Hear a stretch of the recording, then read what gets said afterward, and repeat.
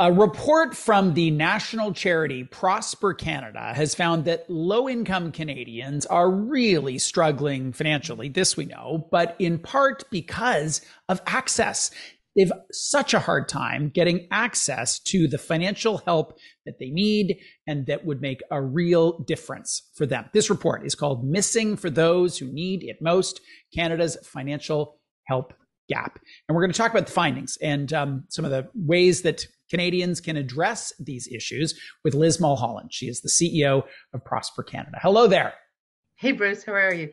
I'm good. I want to start off by framing who we're talking about when we're talking about low-income Canadians. Paint us a picture of the income level and the circumstances that folks would find themselves in. Yeah, so the statistics that we quote from are from a national survey by the Financial Resilience Institute, and they defined lower income as any individual or household with an income under $20,000 and multi-person households with an income under $50,000. So you're basically talking, if you've got more than one person in the household, income up to $49,999. If you're just a lone person, single individual, income under $20,000. And having an income level, having income at that level in today's times of nuts inflation and crazy cost of everything would be a hurdle first and foremost. But there are also, and as this report highlights, a number of other barriers. Can you talk about some of the barriers that people at that income level would experience? Sure. You know, they have very distinct financial context and needs that are different from middle and higher income people. So when your income is at that level, the odds are a good chunk of your income comes from government benefit programs, tax credits. So think of Canada Child Benefit or Old Age Security and Guaranteed Income Supplement if you're a senior, GST credit, Canada Worker Benefit if you're a younger working person who's getting some income support. So, and that means that all of those programs come with rules and restrictions and thresholds, et cetera, and interactions that are quite complex to sort through and to navigate. And they also need to be applied for. You need a tax file to get that income support. So they have a lot of needs around this benefit system and navigating it safely, effectively, successfully to get their incomes up. But they also have to navigate the rules about, well, if you save too much money and your assets are too high, you lose access to that program, or suddenly you no longer get the housing subsidy or the childcare subsidy comes with that. So they're also, it has implications for what kind of savings vehicles they use for saving for retirement. So if your income is under $50,000, you should be saving in a tax-free savings account. Otherwise, when you retire, you're going to see all your seniors' benefits get clawed back, and you'll end up getting taxed much more heavily. So, but often when people go to the bank, their bank suggests to them it's RSP season. It's time for you to open an RSP. And they'll say, no, I want a tax-free savings account.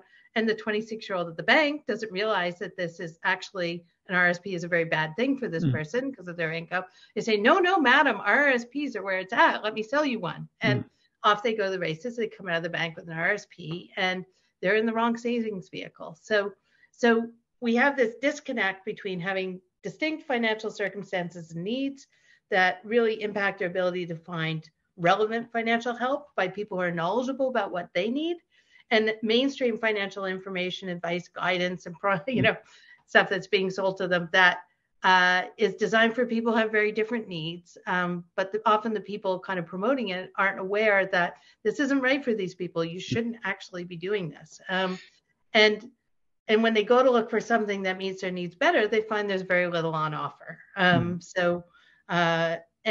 when we look at the private sector, which delivers many excellent financial help services for people with middle and higher incomes, they have there's no real strong business case, from a commercial sense to actually design products and services for lower income consumers, because there are very few profit-making opportunities, or to the extent they exist, are much smaller than the opportunities associated with higher Yeah. income clients. So, And they inherently need to be low touch because yeah, the profit margin per human is probably a lot lower. And so yeah, that maybe a digital intervention is yeah, the only thing that would make sense. But given the complexity that you've highlighted, harder for a human to take advantage of.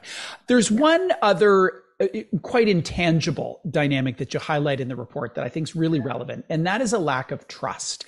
yeah. Why would that be? Why is that different for people with lower income than for people with higher incomes? Yeah, I think one is that disconnect around, do they really understand me and what I need? And secondly, I think many people who are marginalized in our society have had experiences that are less than positive, I think, in their interactions with mainstream institutions and and others. And so it might be because they have a visible disability. And, you know, if you're a frontline service provider in a commercial banking establishment or financial help service, you know, you have targets and you've got to like move stuff through, and you see a prospective client approaching who's going to take longer to serve because they have a disability or a language barrier or they're very elderly. You know, and we've had people tell us the instinct is to duck and hope they go to the other wicket, you know, like so. And then we've heard from people who, you know, maybe they're sleeping rough, or maybe, and so they don't look very nice, or their clothes may be very dirty because they don't have secure housing, or maybe they have a mental health problem, and they go in and the security guard takes one look and just cuts them off before they even get to the service personnel and ushers them out the door. And then other people have had people make judgments and comments to them about, you know, well, it must be nice to sit at home and earn a welfare check every week, you know, while the rest of us have to go to work every day, you know, these types of things. So, and then of course, if you're racialized or indigenous, you know, we have, you know, everyday racism and attitudes that aren't what they should be that people experience. And the double whammy is really for people who are both low income and racialized. They've told us that their experiences are often can be negative, not across the board, of course not, but the risk is higher that they will have had a bad experience that leads them, and they report that they're less likely to then talk to these mainstream institutions as a result. So you outline 8 critical services for financial health, and I eyeball that list, and some of them I can see for higher income. Sure, a client is reasonably well served by a bank, but as we say, lower profit for someone who's lower income. These are things like conducting a comprehensive financial health assessment, helping to build a comprehensive financial plan, helping to develop and adhere to a budget and spending plan. What are the ways to provide those services for this population? Yeah, I think we've seen that, you know, we've run large scale pilots across the country of community-based service providers that work with low income people every day who've been trained to provide these financial help services. And those have been very successful. We found out from third-party evaluations and the sites we ran in Ontario that, you know, over 80% of the people who use the service had received no financial help from any other source in the past year. If they access tax filing and benefit help, their incomes went up by quite a bit, on average about $3,600. And that they were achieving a financial outcome as a result of the service, even from very brief interactions. So, and over 95% would recommend the service to somebody else. So that tells us that the services were working, that they're needed, that they're relevant. I think we have other, CRA supports a national network of community tax clinics, which do great work. And, you know, we know CPA Canada and accountants have their tax clinics too. And these things are phenomenal. The problem is they only operate during the tax season. And if somebody is eligible for another $10,000 a year in income, if they can tax file, but there's no help on offer the rest of the year, do we really want them to wait a whole year?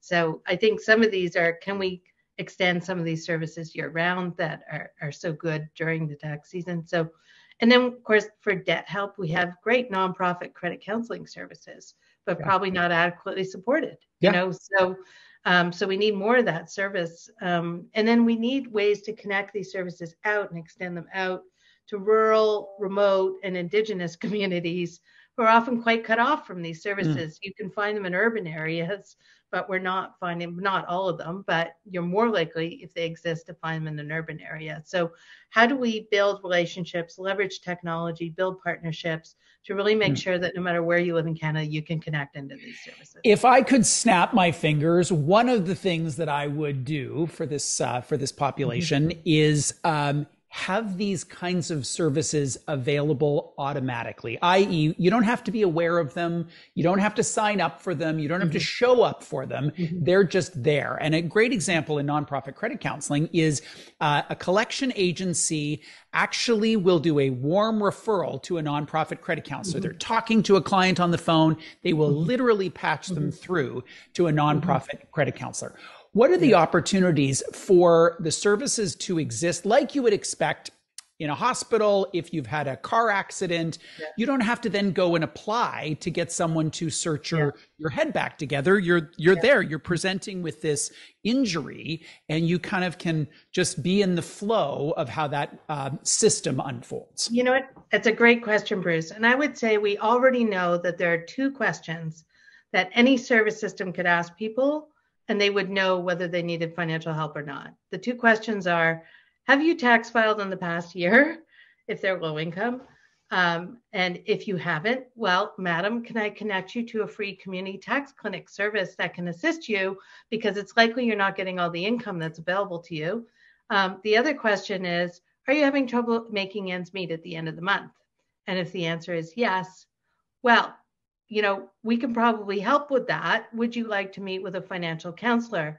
Toronto Public Library offers free financial counseling in 2 branches. Can we make an appointment for you? You know, like, so I think in almost any human service system, you could build this into the intake system, but they need to have the relationships with community financial help providers, whether it's the free tax clinic, the credit counseling, the financial counseling service.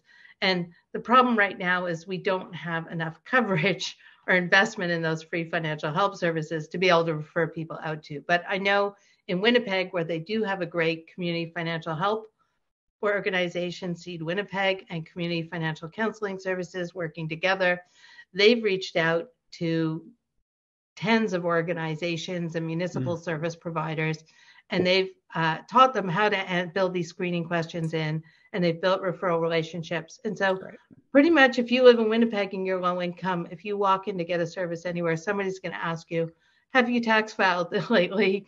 And are you having trouble making ends meet? Don't go anywhere. We're going to tax file right now. Well, in Edmonton, they'll actually refer you to somebody on the spot who can help you with your finances if you go to get your free transit pass or your free recreation pass as a low-income person. So let's get to that everywhere.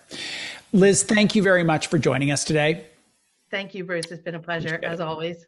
Liz Mulholland is the CEO of Prosper Canada, and this report is called Missing for Those Who Need It Most, Canada's Financial Help Gap. There is much to be done, but there are lots of people like Liz who are working on this and working to improve things every day, everywhere.